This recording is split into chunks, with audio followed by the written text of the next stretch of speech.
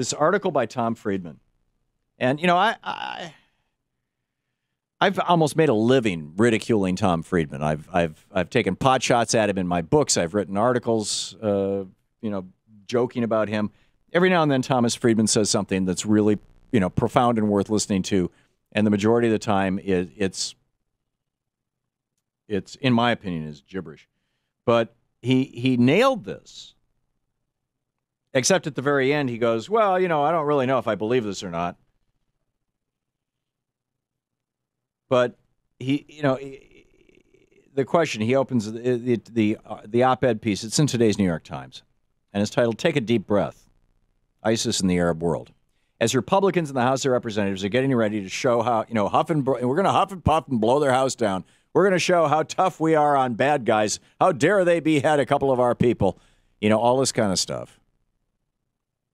And we just have to ask the question, if we're not in that region fighting against these crazy Sunnis, and that's not to say all Sunnis are crazy, but these particular ones are, if we're not fighting against them, would the rational Sunnis in the region be taking them on? Because they would be the ones that would have to do it. Or would the Shia take them on? I mean, Assad is Shia, Iran is Shia. They're perfectly willing. I mean, we've been pretending not to coordinate with these guys, but I think it's time for us to just say, this is not our fight. Dick Cheney wanted to sell the oil in Iraq, and he wanted Halliburton not to go bankrupt anymore. He screwed us. He and George W. Bush killed a bunch of Americans, killed hundreds of thousands of Iraqis and Afghans. It created somewhere between 5 and 8 million refugees, bombed 2 countries back to the Stone Age, covered one with so heavily, Iraq, with depleted uranium that their birth defect rate now is higher than any other country in the history of the world. I mean, we have just utterly destroyed a couple of countries.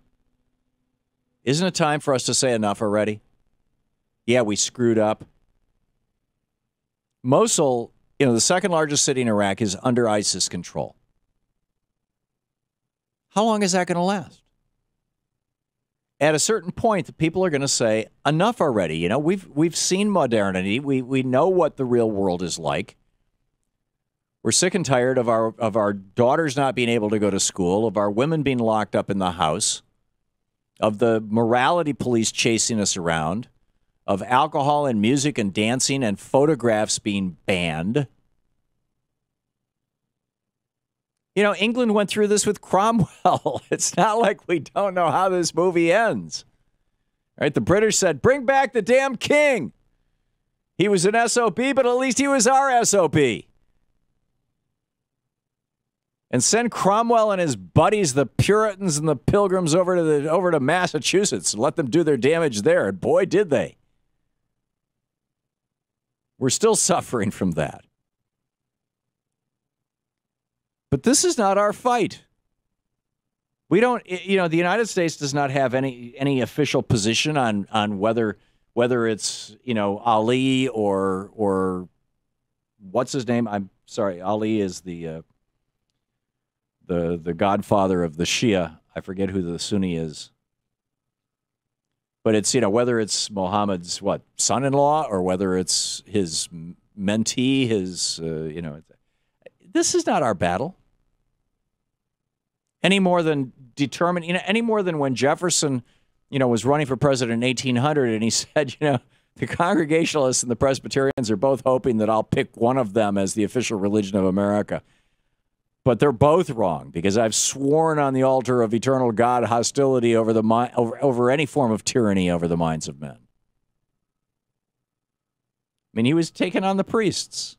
He called them the Vedas irritable, the genus irritable Vedum. The species, the genus of cranky priests. This is what we have in the Middle East. Why is it our job to resolve this problem?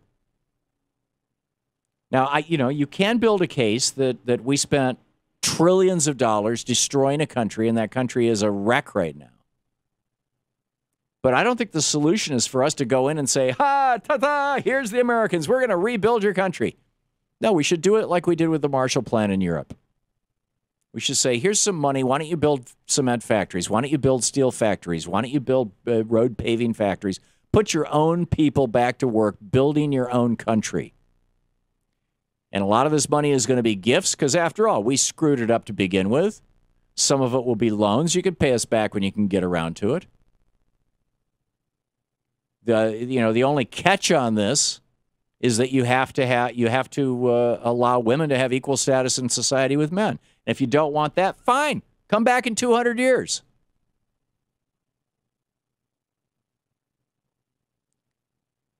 But in the cities that ISIS has taken over, it's, other than the just like in Saudi Arabia, other than the morality police going around with whips, it's pretty stable.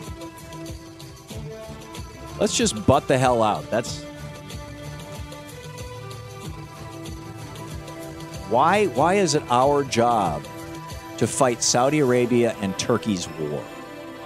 Even if, maybe we imposed it on them, but if Saudi Arabia hadn't helped 9/11... You're listening to the Thom Hartmann Program. Call 866-987-THOM. Which takes us back to the 28 pages that the Bush administration redacted about all the Saudi help to the 9/11 guys. If that hadn't happened, if we hadn't had...